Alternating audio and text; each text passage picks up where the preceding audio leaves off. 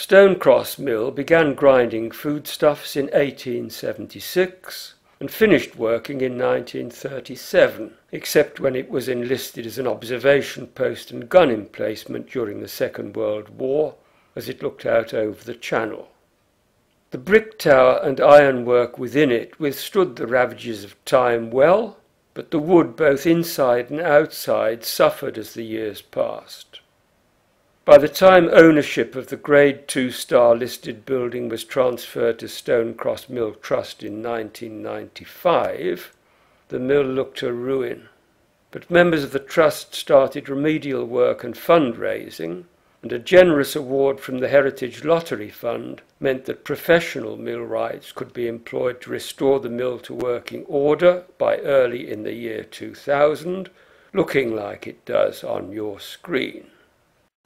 In the decade that followed, volunteers have done all they can to preserve and improve the mill, as well as producing flour, but after 10 years the depredations of time meant that they needed the help of professionals, so they could check, repair and replace where necessary important wooden structures.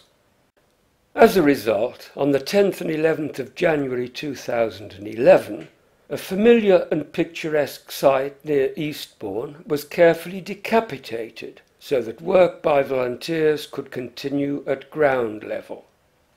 2 of the sails had been removed for repair in 2009. On January the 10th, 2011, work began on the 3rd by attaching it to a crane and unbolting it from the stock which holds it in place so that it could be effortlessly lowered to the ground. Next, the horizontal stock had a rope attached for helping to rotate the assembly, and the stocks were pulled round to place the 4th sail, already attached to the crane, into position for lowering.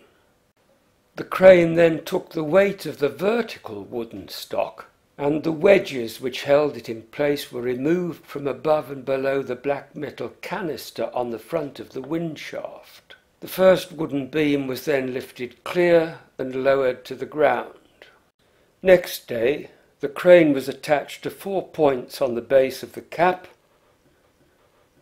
and very slowly took the weight and began the lift.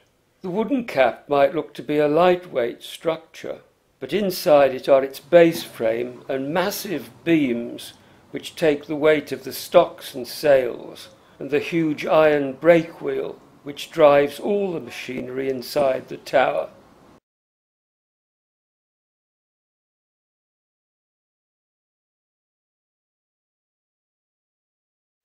Now you can see the bottom of the brake wheel and can imagine how it reaches up near the top of the cap. Opposite is the worm gear which connects the fan at the back to engage with gear teeth around the iron curb on top of the tower, on which the cap runs on small wheels to keep the sails headed into wind. Lastly, to protect the tower from rain and snow while volunteers work on the cap and fan stage, the stocks and the sails, the work crew has made a flat cap. The Mill Trust is a charity. The trustees are unpaid, and there is no charge when the mill is open for visitors. The Trust welcomes new members to support it, and the work crew, also unpaid, welcomes new members of their team, whether or not they possess particular engineering and carpentry skills. The next major job will be the surface of the tower.